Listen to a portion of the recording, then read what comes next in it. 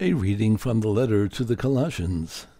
Brothers and sisters, Christ Jesus is the image of the invisible God, the firstborn of all creation. For in him were created all things in heaven and on earth, the visible and the invisible, whether thrones or dominions or principalities or powers. All things were created through him and for him. He is before all things, and in him all things hold together. He is the head of the body, the church. He is the beginning, the firstborn from the dead, that in all things he himself might be preeminent.